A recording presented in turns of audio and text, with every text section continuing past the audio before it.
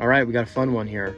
Starting out from the parking lot. Parking lots are not officially supported, meaning it's not something that's in the release notes or something that they've really been working on that we know of, but it's been handling them better and better, and this one's no exception.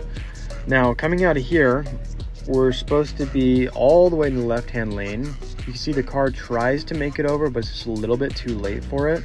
And we're slowing down. If there was cars behind me, we've been in a problem here because we're going 35 and a 55.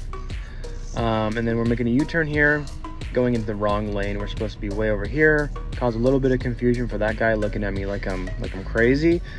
But after that, we're totally fine. The rest of this drive is pretty straightforward. The car does this honestly better than I do. Just changing lanes, overtaking people, very relaxing. Now at the end, we want to see what happens if you take your seatbelt off while in autopilot, and you get the message and it starts slowing down. Nothing crazy, doesn't throw you off the road or anything, but it definitely will not let you